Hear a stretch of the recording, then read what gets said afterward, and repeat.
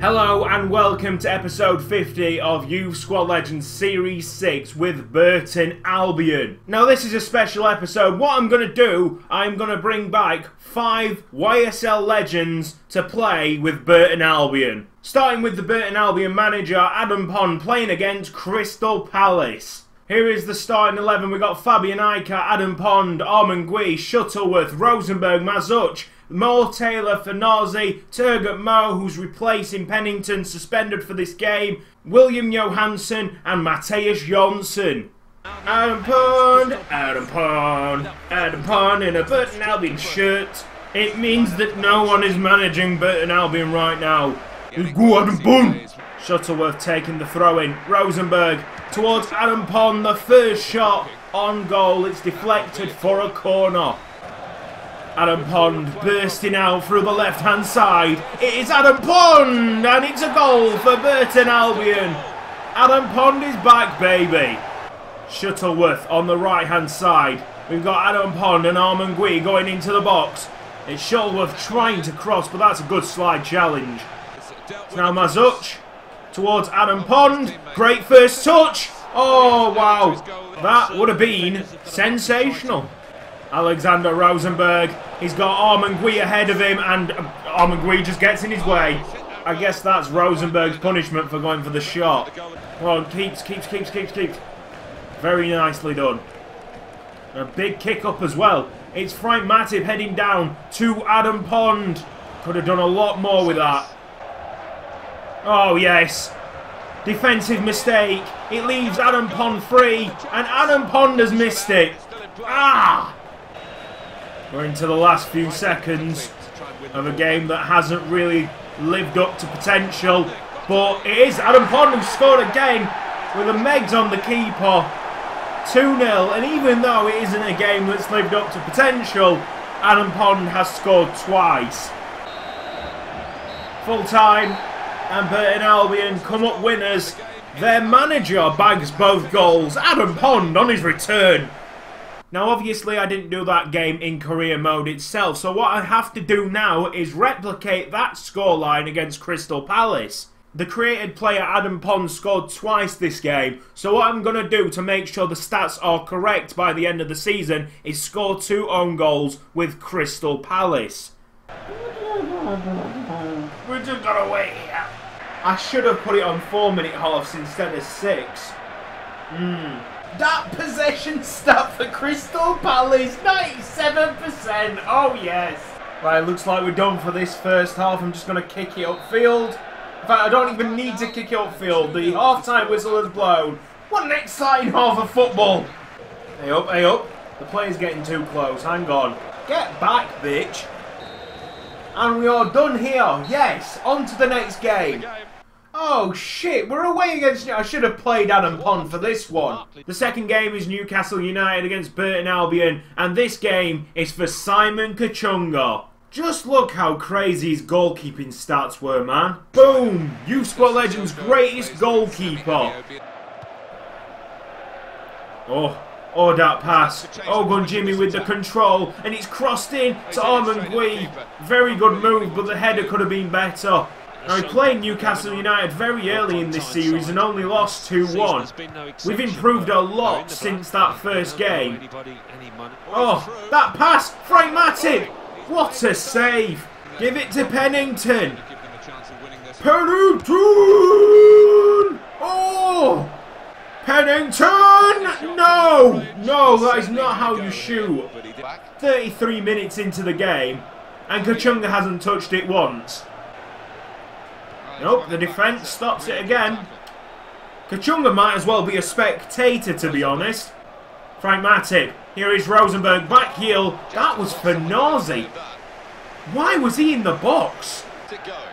Yes. Oh, he's finally touched the ball, and it is a great save to stop Newcastle from taking the lead. Just push to the side for a corner. In it again. Kachunga! Okay, this is scary. Saved again by Kachunga. Rosenberg pushing men forward. And, wow, that pass was for Fabian Iker. He was free. Matip decided to take the ball. And in a game of few chances, that was a big one. I'm sorry, what? Oh, Fenazi, you idiot! All I wanted was a Kachunga clean sheet. And silly Fenazi fucks that up for him. Yes, back heel, Rosenberg! Oh! Well, the own goal has put a dampener on Simon Kachunga's game. He did very well, to be honest. He was the best player on the pitch, in my opinion. But there's no clean sheet reward at the end of it. Let me put it into my own net, Johnson. I don't mean any harm. Just let me score an own goal, please. I'll take Johnson out, and then I'll pass it back to Fenazi, and then it's a foot race! Go on, Fenazi! That's right.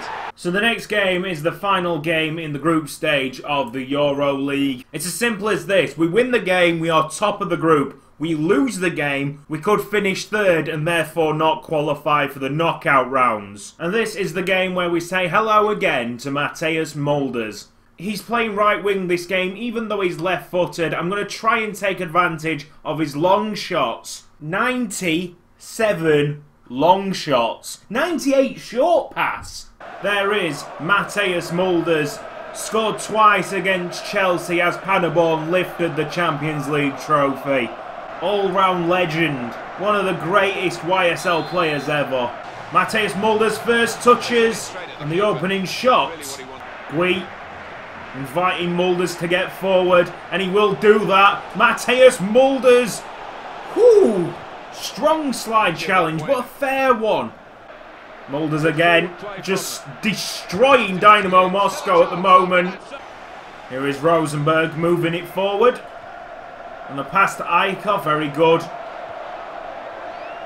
Rosenberg again. God, what a goal!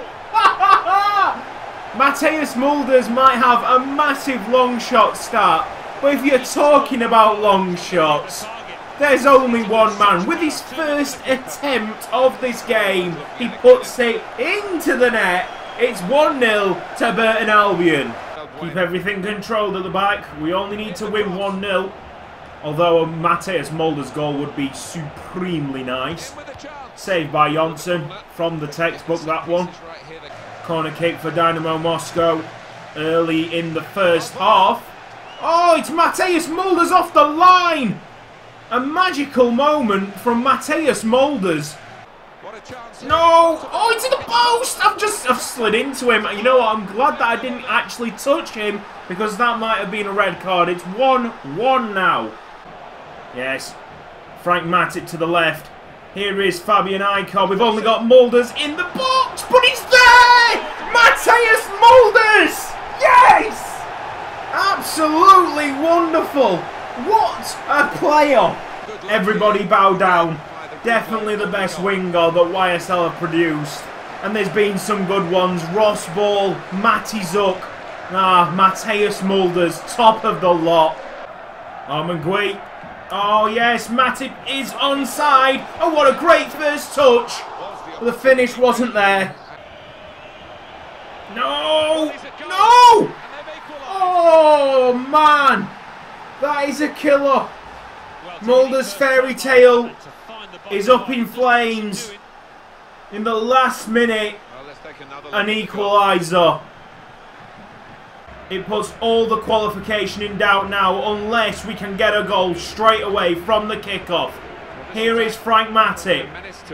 Please. Rosenberg. We've got to make this one count. It's Gui. Oh, no. Full time, and it's finished 2-2 on the score sheet. This is one of the nights in Europe where I just can't understand our luck in the competition. We can't catch a break at all. We are through in second place after Toon and Trabzonspor draw. That means that we're going to compete in the Euro League knockout stages. Game 4, it's Burton Albion against Stoke City, and this game is for Domenico Piscopo. When you ask most people, including myself, who is the greatest YSL player ever, Domenico Piscopo is the answer. The 6'8" Italian striker is backing youth squad legends, and if he doesn't score in this match, well, I'll sell all my recording equipment, I'll finish YouTube, Look at them stats. Look at them stats. Look at them. These are ridiculous. No. Yes. Pooh! Matip. Yes.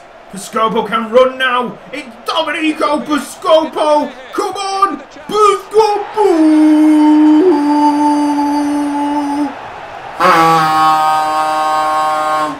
The skilled giraffe strikes again. No. No. Completely rejected. Well done, Mazuch. Oh. That is a beautiful pass by Frank Matip. And Piscopo scores a second. Piscopo!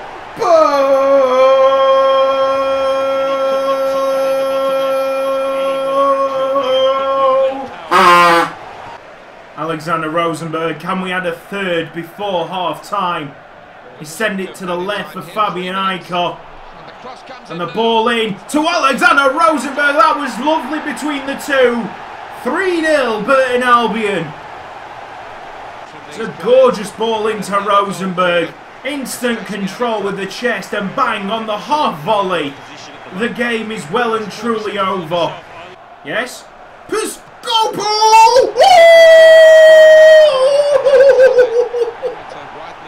It's a hat-trick!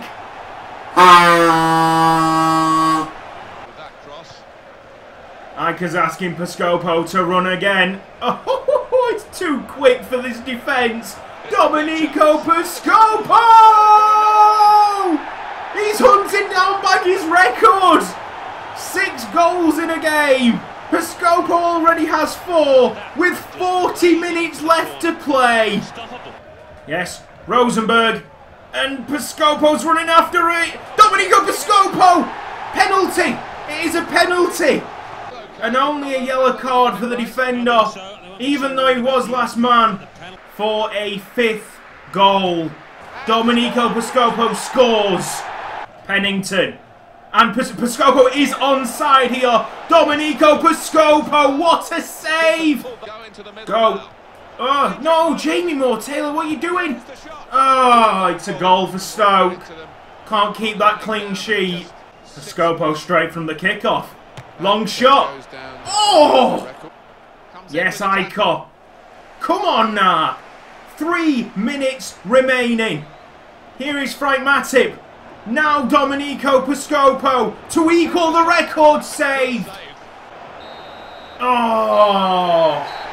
It's so weird feeling annoyed when you've absolutely smashed a team. But the chance was there for Piscopo to equal Baggy's record. And he's fallen 1 goal short. Burton Albion 6, Stoke City 1. The final game of this episode is at White Hart Lane. The youth squad legend that's coming out of retirement for this game is the big German centre-back Mark Halfar. That Halfar and Pennington partnership. It's Tottenham Hotspur against Burton Albion. Halfar! Halfar! Halfar! Halfar! Matip chipping it up to Armangui. Oh my word! That would have been incredible. Pennington! Here's Armangui. Back heel to Alexander Rosenberg. Blocked off before he could take the long shot. Go, go, go, go. Matip is free of any defender. Frank Matip to give Burton a surprising lead. That isn't what happened. Vorm saved. And we've only got a corner kick. Well, corner kick with Mark Halfar in the box. Which he's taken advantage of. Halfar. Oh, I think, you know what? Well, it hasn't been given as a Halfar on goal, but it should have, really. Yep, definitely come off Halfar, that one. Should have been an own goal. That wasn't going in. So, that is half-time, and Halfar's had a major input in both goals. Here is Rosenberg. Oh! Mazuch has played in Gui. Just a bit of strength and pace needed. Armangui hits the post. We're not getting a lot of possession, and we're under pressure for long spells in this game. But we've had 2 attacks in this second half, and both have hit the woodwork. No, I've got the best defence around, lads. You're not going to find any space there. full time. That is a very hard-earned point. One of the best draws of the season. And yes, the Hull 4 Pennington partnership is as good as what you'd think it would be. This has been Cutzy. Thank you for watching this episode of Youth Squad Legends. If you've enjoyed it, please give the video a like. And I will see you next time.